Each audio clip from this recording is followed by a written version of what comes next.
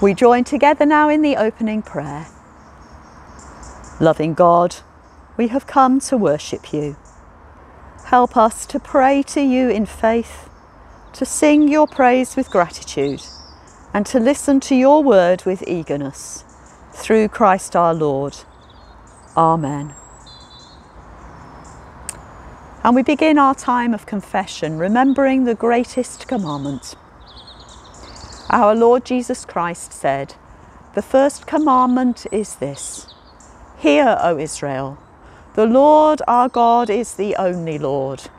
You shall love the Lord your God with all your heart, with all your soul, with all your mind, and with all your strength. The second is this: love your neighbour as yourself. There is no other commandment greater than these. On these two commandments hang all the law and the prophets." Amen. Lord, have mercy. We take a moment's silence to reflect on those words of Jesus.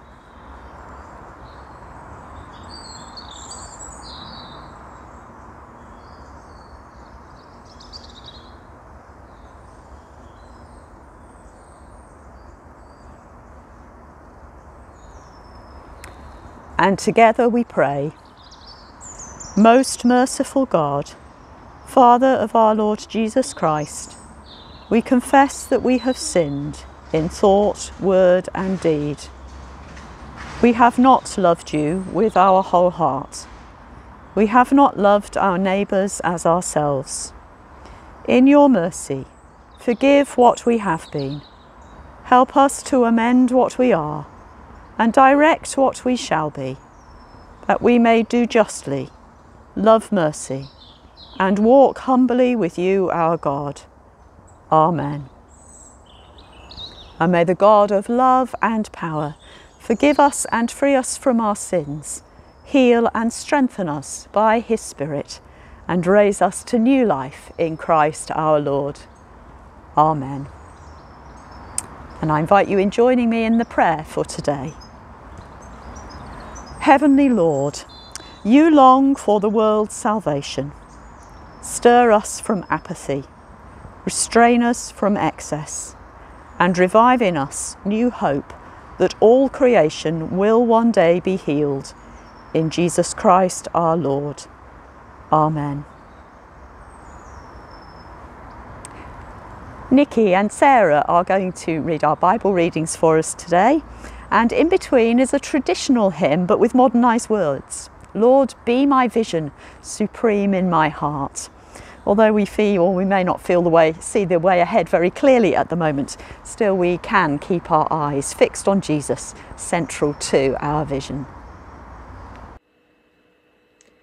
The reading is taken from 1 Thessalonians chapter 5, verses 1 to 11.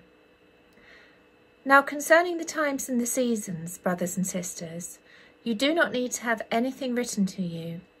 For you yourselves know very well that the day of the Lord will come like a thief in the night. When they say, "There is peace and security," then sudden destruction will come upon them, as labour pains come upon a pregnant woman, and there will be no escape. But you, beloved, are not in darkness, for that day to surprise you like a thief. For you are all children of the light and children of the day. We are not of the night or of the darkness. So then let us not fall asleep as others do, but let us keep awake and be sober. For those who sleep, sleep at night, and those who are drunk get drunk at night.